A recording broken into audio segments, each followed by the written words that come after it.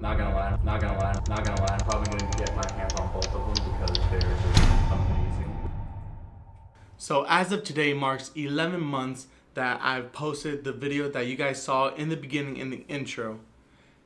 And I have to say, holy cow. See, my thinking process behind making that video was that I was laying in bed, it was 1 a.m. and then all of a sudden I saw a notification that Rode launches this whole new line of streaming equipment and even content creation at that. And it was such a good video idea that I thought, why not beat people to the punch?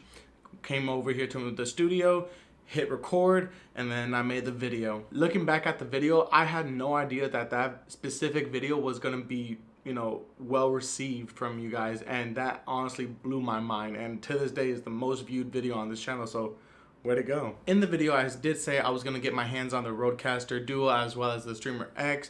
However, though, I waited too long, which ended up being a good thing. See, the longer I waited towards the end of last year, I then got my hands on something even better, and that is what we are going to be talking about in today's video. You guys probably seen it on my YouTube shorts and TikTok. Without further ado, let's get started with today's video, and that is the Rode Create White bundle. Let's get to it.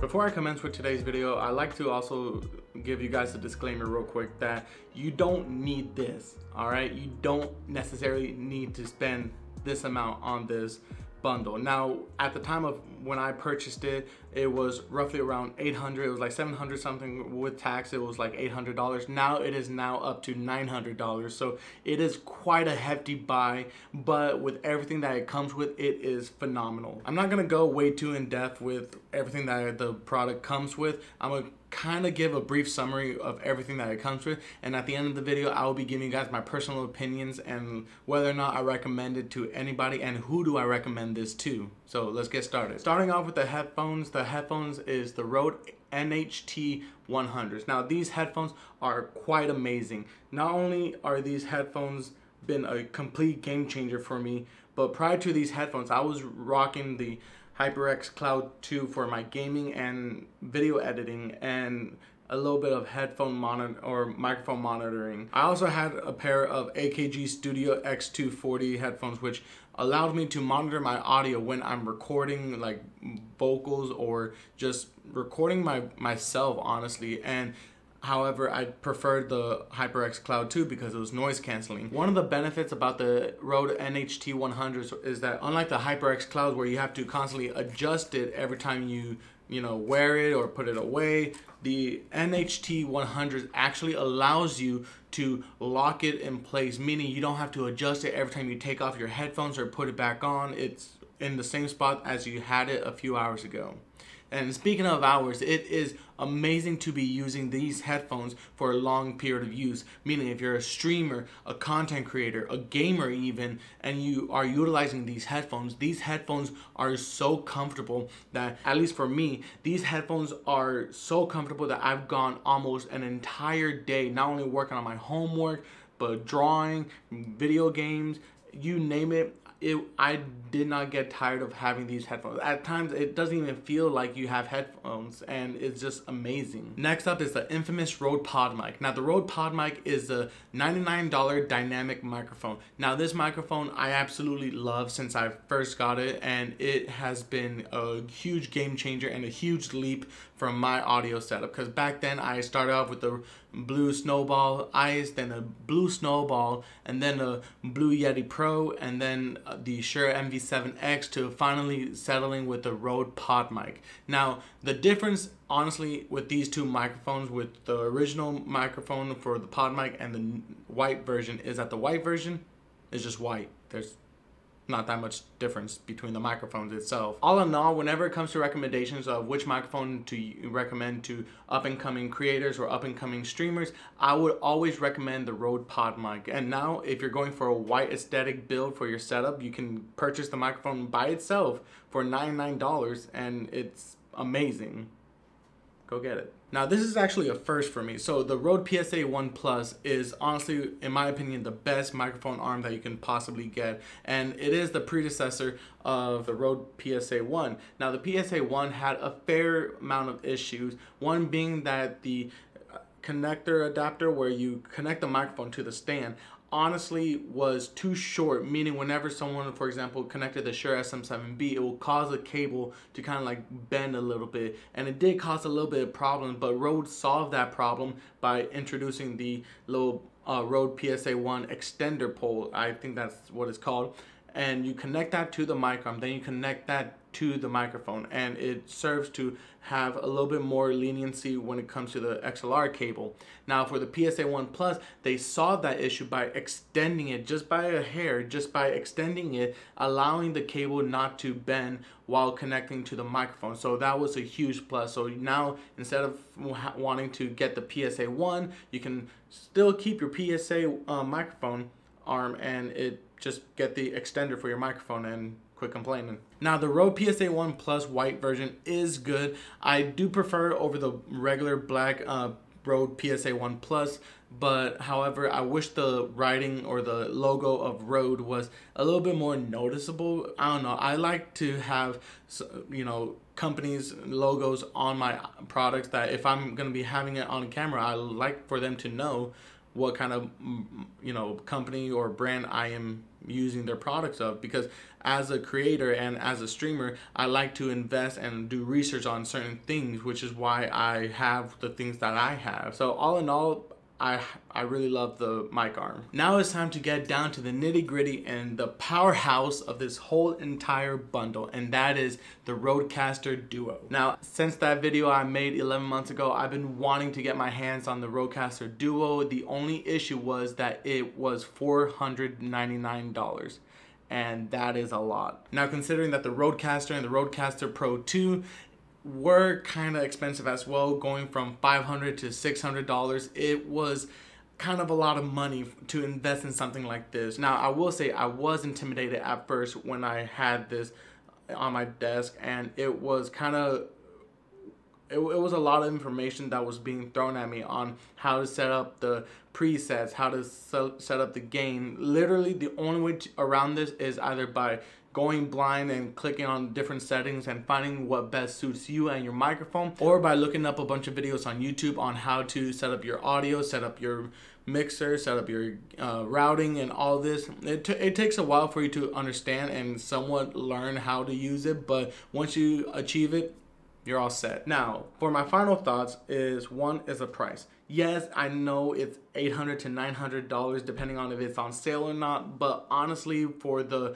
amount of items that you are getting, you're getting yourself the headphones, the microphone, mic arm. Not only you're getting the audio interface, but you're also getting the XLR cable adapter, and that's all in one box bundle. And so, yes, it's understandable. I even went on the website and individually added up the price without taxes, and it comes up maybe a little bit over the original amount. So you're saving like probably like $100 at most saving on this bundle. Now they do have a secondary bundle, they call it the podcast bundle, which comes with the Rodecaster DUO, 2 Rode Podmics, 2 Rode PSA1 Plus, as well as 2 cables and 2 headphones for the bundle. So it's $1,000 something for that. So you're getting more if you got this, and if you are trying to get a podcast going with the white theme, you might as well just buy the microphone and the mic arm and headphones separately at that point. So for the headphones, I will say there's nothing to hate about these headphones. These headphones, honestly, in my opinion, I've fallen in love with them. They're my go-to headphones, and like I can't go back to the HyperX. There are times where I do go back to it just when I'm playing games like Fortnite or something, but even then, the NHT 100s are a lot better than the HyperX Cloud 2. But that's just personal preference. So for the Rode Podmic, I would say it is honestly my #1 top pick for a budget microphone, because everyone nowadays, they're trying to follow a trend. You see a bunch of creators, a bunch of streamers having the SM7B or the Electro Voice RE20. So all these expensive microphones, and yes, they look aesthetically pleasing on stream, but if it's not in your budget, it is not in your budget, which is why I recommend, if you want the SM7B, but you don't want to spend the $400 on it, might as well get the Shure MV7 or the MV7X. Both sound amazing. One just being a USB compared to the other one that is strictly XLR, and getting yourselves the Rode Podmic. Now the Rode Podmic, there's just a little bit of tweaks that you got to work on, which is